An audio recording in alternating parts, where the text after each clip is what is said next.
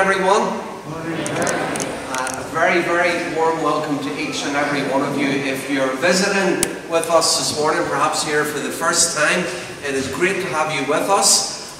Or if you're returning for the first time after lockdown, which seems such a long, long time ago, it is really, really good that you can join us for our harvest celebrations this morning. And a very warm welcome to those who tune into our service at home later this evening, or indeed listen to the service on CD later in the week. It's wonderful that this new ministry of CD, 38 CDs are sent out each week to people who perhaps for different circumstances aren't able to join us on a Sunday morning. So it's wonderful that what man has intended for harm, God is using for good in that way. The order of service, everything will be on the screen. We are now able to sing, but softly behind face coverings. So if you would like to sing, please do apply your face coverings. We are singing 2 built-in hymns this morning.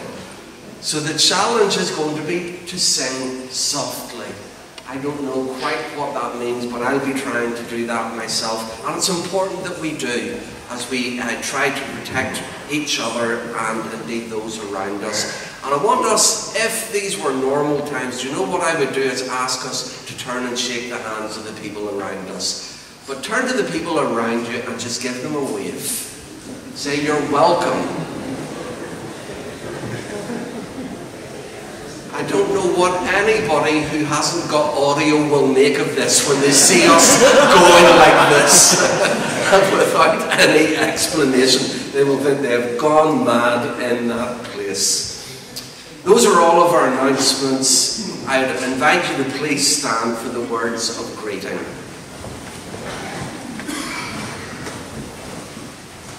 On this Harvest Sunday, we're reminded that the land has yielded its harvest. God, our God, has blessed us. God has blessed us. Let everyone, everywhere, honour Him. Amen. We sing our opening hymn as we apply our face coverings. Come, ye thankful people, come.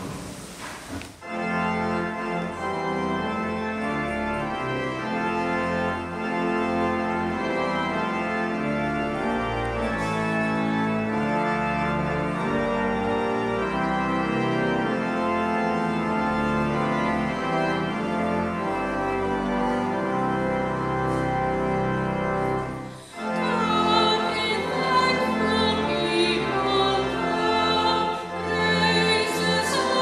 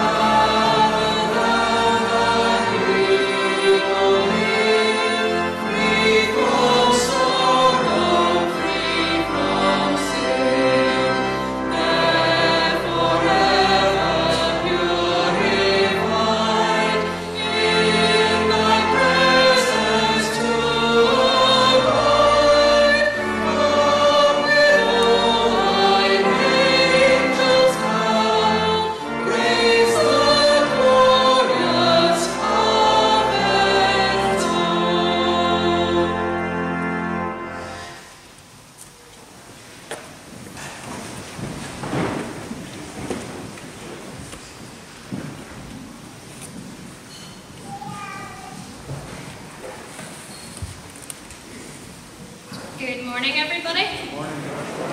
Boys and girls, this morning I have a few cards with me.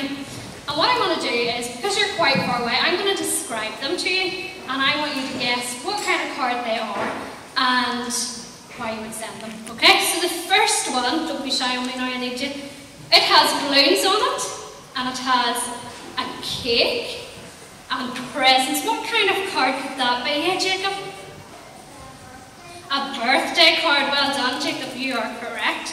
The next one has a car on it, and a very happy cat driving a car, who knew?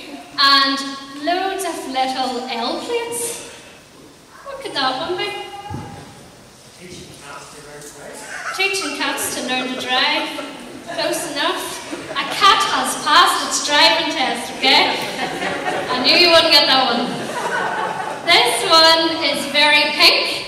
It has got baby grows, a bottle on it, we're just giving it away, presents, and something, welcome to the world, something girl. What could that one be? Should maybe try and show it. Why would you give that card to someone? A girl. For a girl, if someone has had a baby girl, correct. Here's another one. Well done, Lucy. It's got loads of houses on it and a moving truck. What do you think that card's about? Somebody has just what? Moved house. Well done, Jane Russell. Oh, it wasn't Jane, sorry. It was Isaac. Well done, Isaac. I just saw Jane. Sorry, Isaac, well done. Last one, Jane, you can guess this one. 2 words saying thank you. What kind of card could that be, Jane? Isaac, can you help her? A thank you card. Well done. It's a thank you card. This didn't go as planned. Maybe better next time. So well done for guessing those cards. Now, there's one of those cards, boys and girls, that we could send every single day. And you could send it maybe 100 times a day. Do you think it is the cats passing their driving test?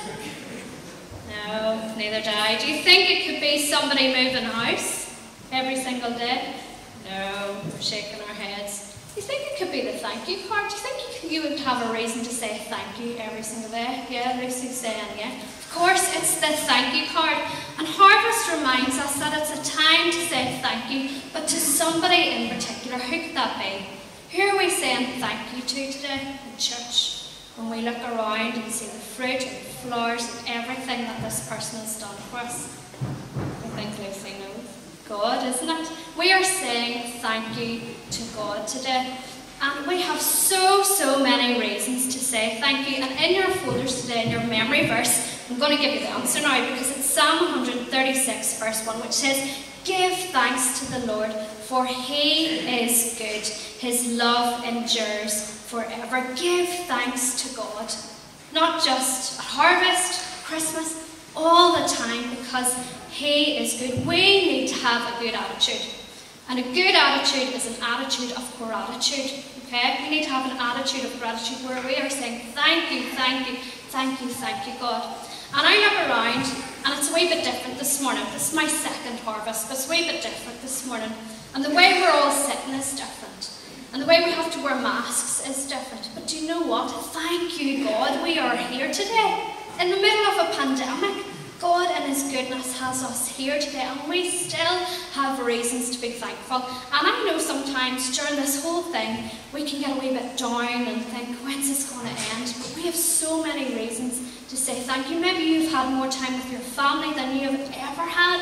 Thank you, God. Find reasons to have an attitude of gratitude even in the hard times. I'm going to finish with this. We have a sign in our bedroom, a lovely big plaque, and it says, each night give thanks to God. Every night before you go to sleep, give thanks to God. So what I'm trying to do is when I'm saying my prayers at night, I think of 5 things that I want to say thank you to God for. Maybe it's something that's happened that day or for somebody in particular. So I want you to try that, not just tonight, but every night. Think of 5 things that you can say thank you, God, for this, thank you, God, because everything you have is from God. It says that in James 1. So let's thank God now.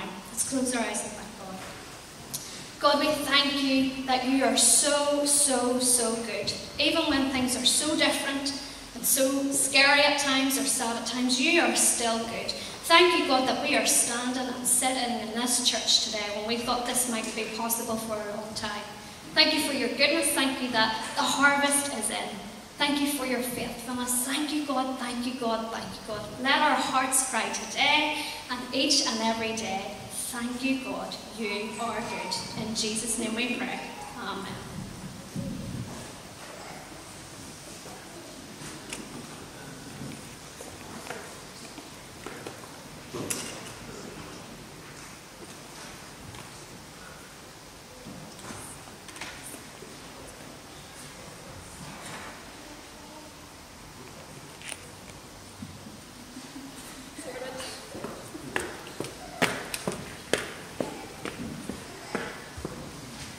It's like waiting in the week whenever I'm in the car for 5 minutes.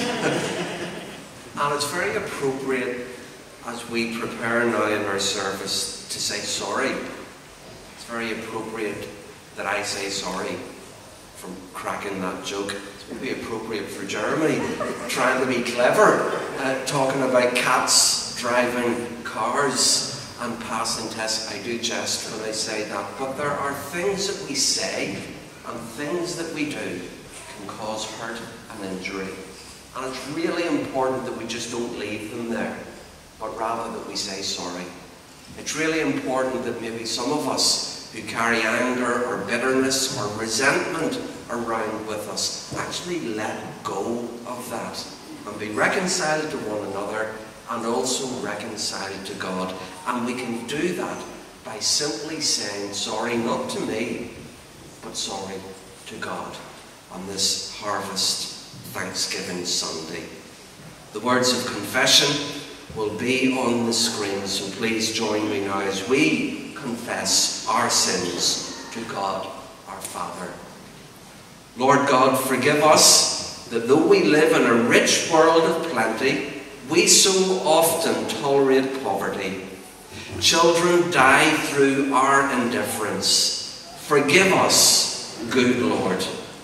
Young people are deprived because of inherited selfishness. Forgive us, good Lord.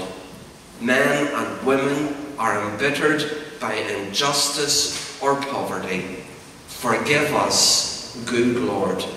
And we say together, stir us to consider our priorities, strengthen our wills to examine the way we live, guide all who make political decisions which affect the poor, in the name of him who, though he was rich, yet for our sake became poor, that we, through his poverty, might become rich, Jesus Christ, our Lord.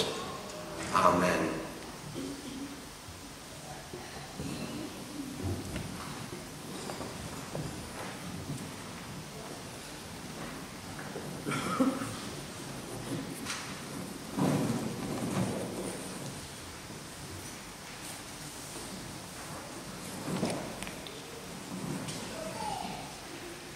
Well, good morning, everyone.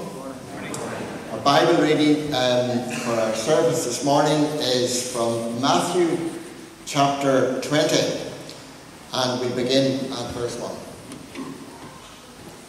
For the kingdom of heaven is like a landowner who went out early in the morning to hire workers for his vineyard. He agreed to pay them a denarius for the day and sent them into his vineyard. About 9 in the morning, he went out and saw others standing in the marketplace doing nothing. He told them, "You also go and work in my vineyard, and I will pay you whatever is right." So they went. He went out again about noon and about 3 in the afternoon, and did the same thing. About 5 in the afternoon, he went out and found still others standing around.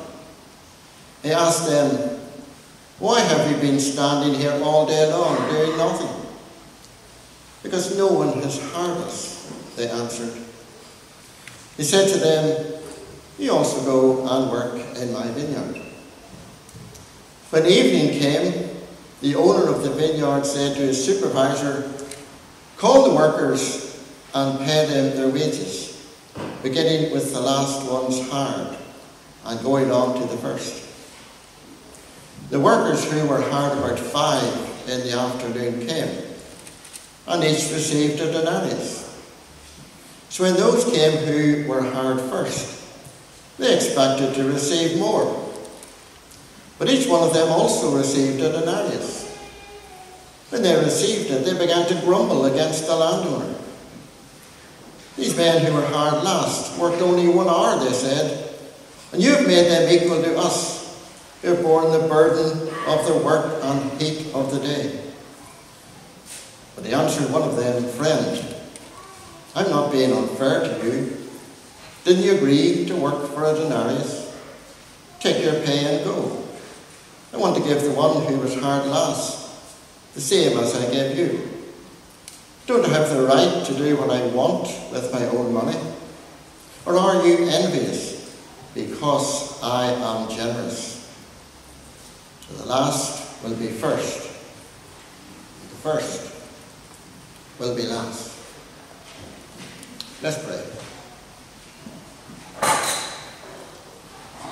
Heavenly Father, as we come this morning to thank you for the harvest of the land, help us to remember your amazing grace, given freely in equal measure to those who come to you. And this we pray in Jesus' name. Amen. So that parable that I've just read of the workers in the vineyard is one that lots of people really do struggle with, because it all seems so terribly unfair. It's a parable set at harvest time, and the owner of the vineyard is about to hire some workers to harvest his crop of grapes. And you know, near to where I live, the apple growers draw in extra workers at harvest time, that the fruit is harvested as quickly as possible, so that nothing will be lost. That's exactly what is happening here in this parable. It seems in this vineyard had produced a very, very good crop. So the owner needed some extra hands to help bring in the harvest. Early in the morning, he heads out to hire some workers with the promise they would be paid 1 denarius for their day's work. Later on, at about 9 in the morning, he went out to the marketplace and he hired some more workers with the promise that they would be paid whatever is right. And as the day wore on, he was going to need even more workers. And so he went out again at noon, then at 3 in the afternoon, and he hired some more. That wasn't enough. Finally, just 1 hour before quitting time, he went out one last time. He found people hanging about doing nothing. He said to them, "Why have you been standing here all day long doing nothing?" Because no one has hired us. He said to them, "You also go and work in my vineyard." Though when evening came, the owner of the vineyard said to his foreman, "Call the workers and pay them their wages." Well, a big row was about to break out, because all the workers were paid the same denarius. Those who toiled all day long, they were furious. They went straight to the boss and they complained. These men who were hired last worked only 1 hour, and you have made them equal to us, who have borne the burden of the work and the heat of the day. And you know, on the surface, it all seems terribly unfair. It's even unjust. Workers who had worked hard all day in the sun and the heat felt unfairly treated, because others who had worked for just 1 hour got the very same pay. And you know, like all the parables that Jesus told, we have to get beneath the earthly story to discover the heavenly meaning. And we are given a clue to the heavenly meaning in the very first verse. The kingdom of heaven is like a landowner who went out early in the morning to hire workers for his vineyard. This parable is all about the kingdom of heaven. It has absolutely nothing to do with employment law or workers' rights, anything like that. Because if it was, it would be affirming a very unfair, a very unjust landowner. A landowner that if he were living today would find himself in court, charged with discrimination, violation of equal pay legislation. This parable has got everything to do with God's amazing grace. Ask some people today what the word grace means to them, and they would just tell you, well, that's my auntie's name, that's my little niece's name, and that's as far as it would go. We live in a world where everything is about performance, equality. But here Jesus shows us a model of God's grace. And from a human perspective, that grace isn't really one bit fair.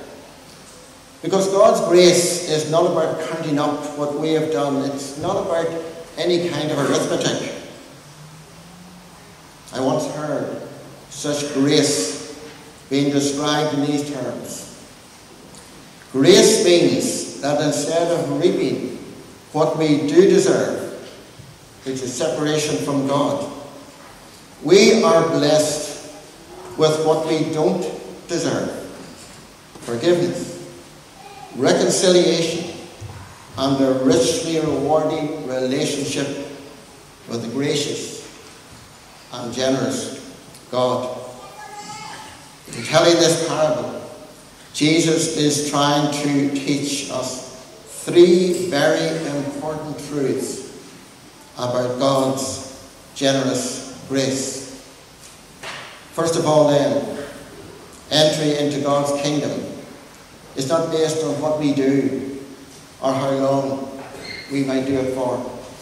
God's salvation is not about reward for what we have done. It's not about checks and balances. It's not about human effort. It's all about the undeserved, unmerited grace of God. The workers in the vineyard who worked all day long, when they remind us of those who think they can somehow gain entry into God's kingdom by toil and effort and works. They were clearly annoyed because they got the same as those who had worked for 1 hour. You know, in God's kingdom, no longer would power and privilege and status and keeping of rules and regulations give anybody a head start. Everyone would be accepted on equal terms. Everyone, that is, who comes with no merit of their own, those with a humble heart, who know their need of God's grace, such people will be welcomed into the kingdom of heaven by God's grace alone. One day, a Pharisee and a tax collector went into the temple to pray. The Pharisee prayed, "No, God, I thank you. I'm not like other people, robbers and evildoers and adulterers, even like that tax collector standing over there. I fast twice a week, and I give 1/10 of all I get." But the tax collector beat his breast and said, "God, be merciful to me, a sinner." We can never earn our way into the kingdom of heaven by a pious life, even though many will often try. Secondly, there's a reminder here that all who seek the kingdom of heaven will be met with much generosity. In Luke's Gospel, Jesus tells the parable of the prodigal son, the younger of the two sons. He wanted his inheritance right away, and so off he went, and he blew the lot on wild living. You know, it wasn't long before he hit rock bottom. And then he thought about his father. He thought about back home. And so off he went. His father saw him in the distance and ran to welcome him home. We all know the response of the father. The best robe was brought out. A ring was placed on his finger, and the best of the herd was made ready for a banquet. The other son was furious. It's not fair, he cried. I've stayed with you all this time, slaving after you, and I never got as much as a young goat to share with my friends. But you know what? He was quite right. It wasn't fair. But in the world's eyes, grace isn't fair. These two sons are right here in this parable of the workers in the vineyard. The older son who stayed at home is a bit like those who worked all day in the scorching heat. The younger son who went off in a good time is like the one who only worked for just a few hours. Do you know, when we return to God, no matter what we have done, no matter where we have been, no matter how long we have been away, we will find the grace of God more generous than we could ever have imagined.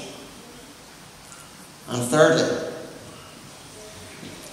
this parable reminds us that those who genuinely seek the kingdom of God, even if they think they've left it far too late, will receive God's saving grace in the same measure as anybody else. Remember the workers who were hired at 5 in the afternoon, just 1 hour to go.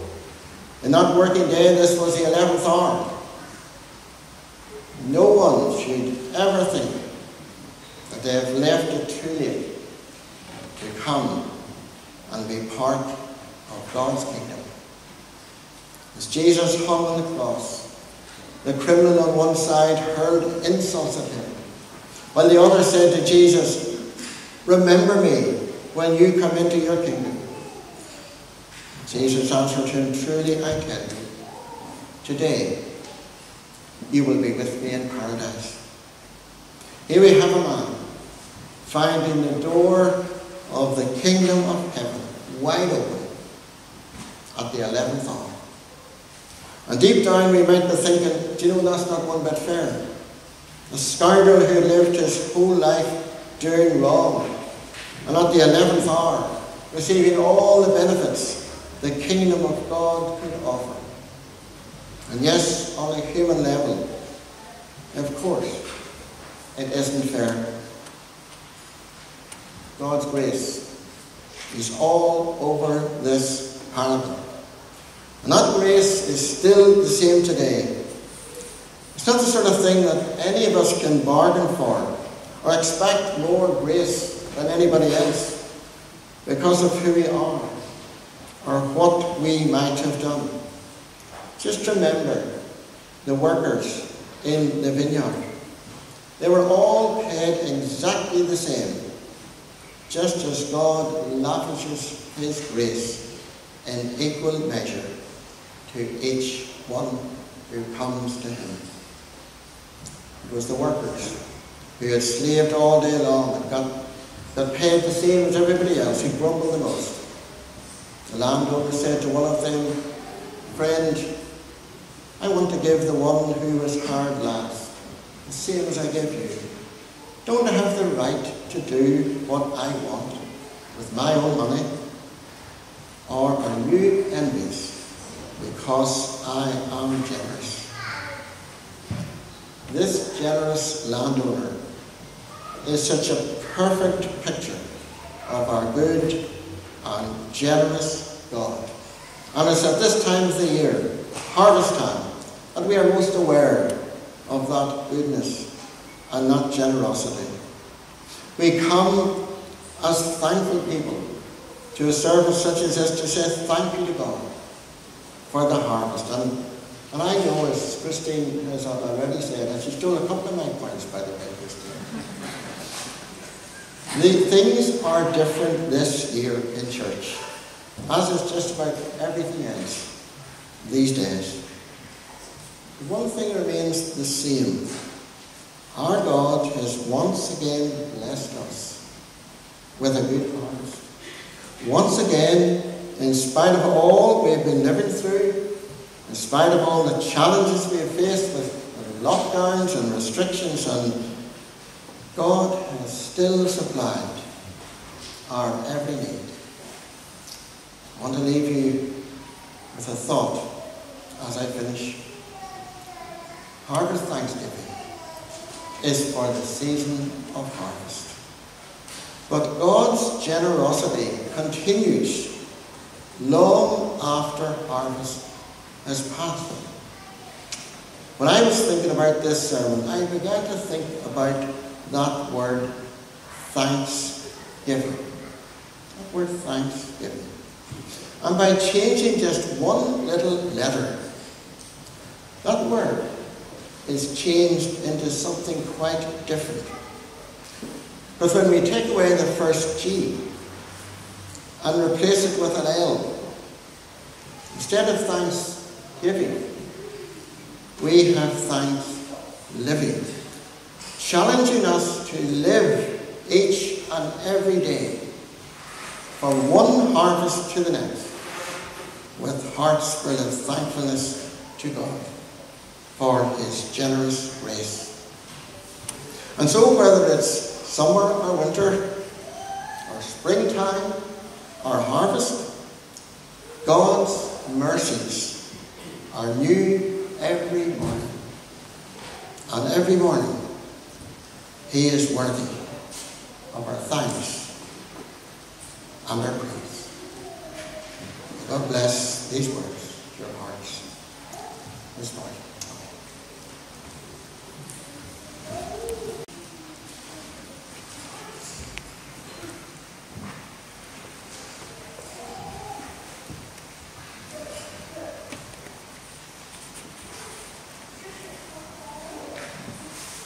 Thank you, Trevor, for a wonderful reminder of God's amazing grace.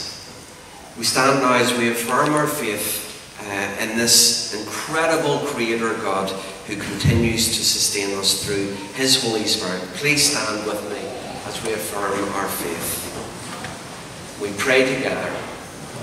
We believe and trust in God, the Father who made the world. We believe and trust in his Son, Jesus Christ, who redeemed mankind. We believe and trust in his Holy Spirit, who gives life to the people of God. We believe and trust in one God, Father, Son, and Holy Spirit. Amen. The Lord be with you. We take our seats for our prayers. Let us pray.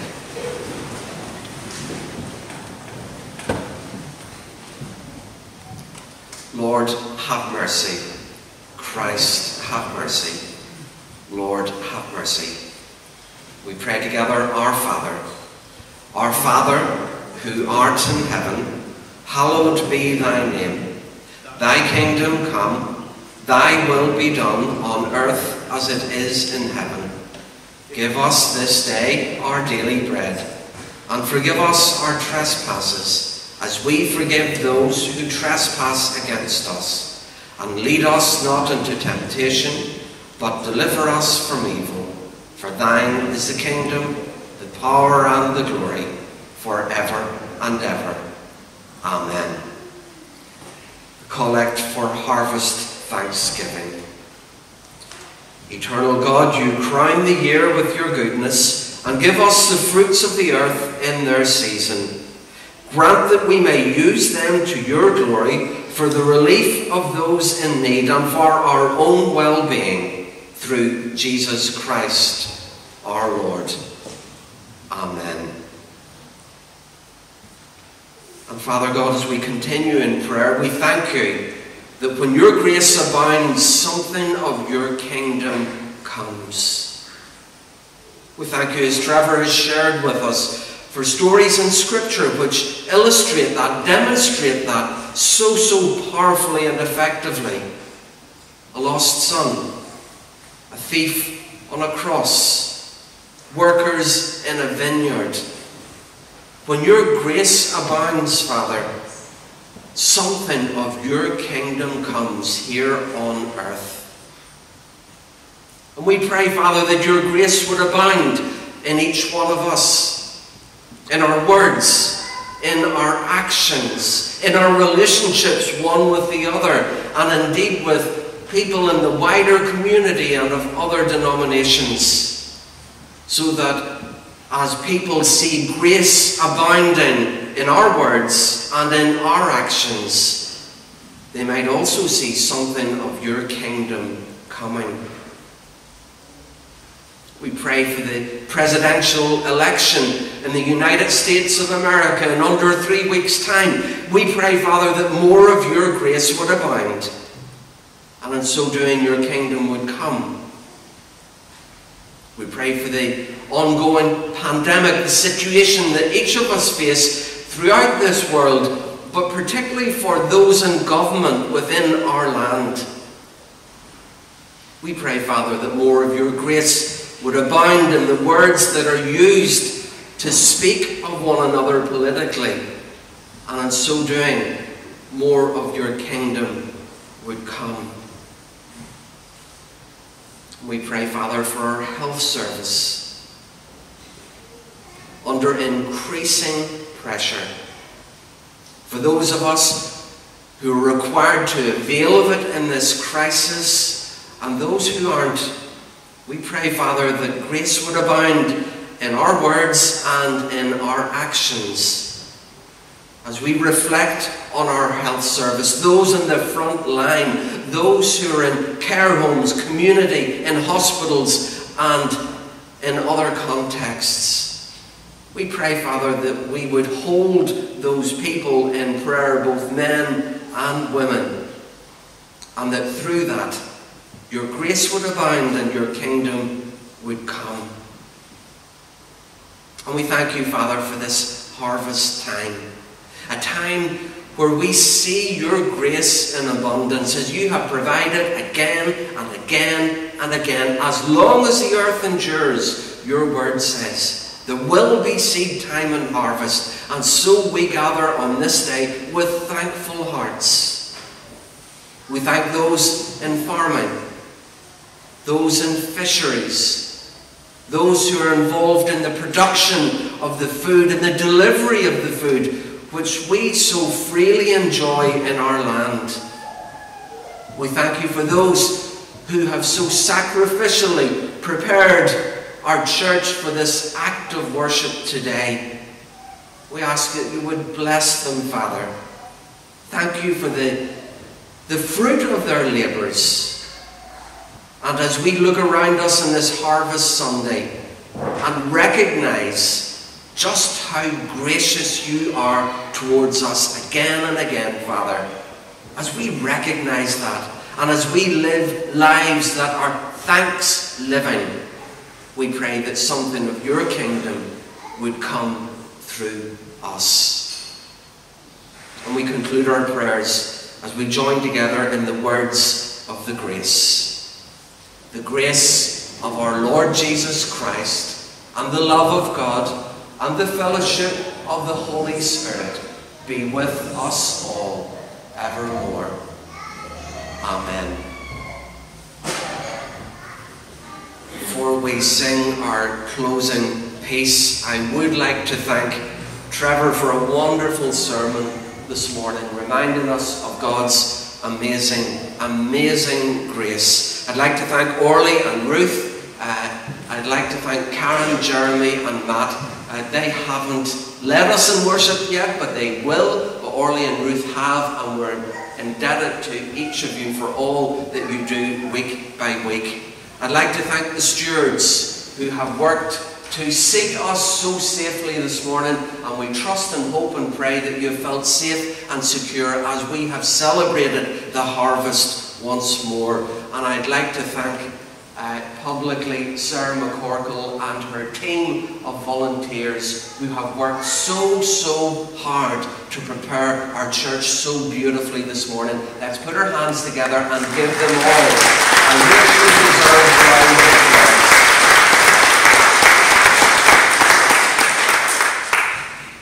And I'd like to share a letter, an email which I received this morning. It's a Thanksgiving letter from Maridi Diocese in South Sudan, from our friend Bishop Moses to his friends here in the cathedral. Greetings to you and Naomi from your other home. Hope you are well, and my family in Dromore. Things are changing from situation of corona in South Sudan, but unfortunately we are seriously affected by the inflation of dollars against local South Sudan pounds, and that has added the cry of the poor people in the country. This is literally what Bishop Moses has written. The road between Juba and Maridi continues to be blocked. We are also thankful to God for his much mercy and blessings he has for us, despite corona, but has not claimed much lives of our people. Corona has created more sense of God to many people. Now our churches are full of people on Sundays, even bigger than time before corona. Too much rain is also part of our blessings. We have plenty of that in our land. Too much rain is also part of our blessings, as the land is too wet for cultivation. I'm also grateful for today my first granddaughter will be baptized. May you need something to pray about. And Bishop Moses asks us to pray for him. It will be a busy time in December. The Archbishop of Western Equatoria and the internal province will be with him in Maridi with a large team, and churches will be gathering together for a service of confirmation. And he also asks us to pray for his visit to the remote archdeaconries of Cozy and Eddy in January and February. It's important for us to hold our brothers and sisters in prayer, and for them to hold us in prayer. And it's important for us, in spite of the challenges that these people face on a daily basis, they are thankful. On this Harvest Thanksgiving Sunday, let us live lives that reflect thanks living. Thank you so much, Trevor, for that really helpful illustration. I'm going to hand over now to Karen as she invites us to close with "Great is thy faithfulness." Karen. Thank you, Jeff. Would you like to stand with me? And don't forget to put your face mask on if you're going to sing. Thank you.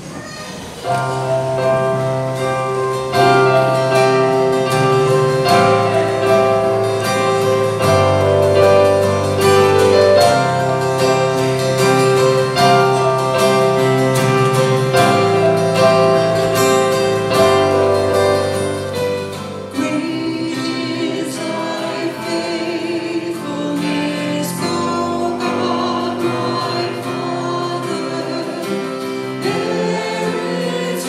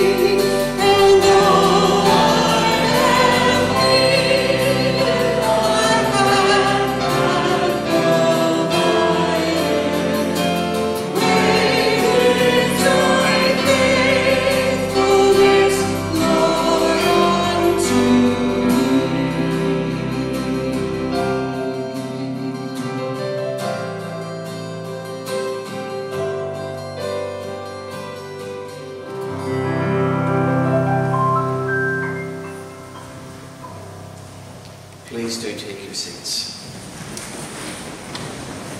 It's really, really difficult to sing a hymn like that softly, but thank you for indulging us in that way, and in so doing, keeping each of us that little bit safer. Please do remain in your seats until a steward comes to you and indicates that it's your time to leave. We'll be using 2 doors to exit this morning, the middle door and also the baptistry. Just go to the door that the steward who comes to the end of your pew indicates to you. And we bow our heads now for final prayer of blessing. Now may the peace of God, which passes all understanding, keep your hearts and minds in the knowledge and love of God and of His Son, Jesus Christ, our Lord. And the blessing of God Almighty, the Father, the Son, and the Holy Spirit be upon you and remain with you and those whom you love and care for, both this harvest Thanksgiving and forevermore. Amen.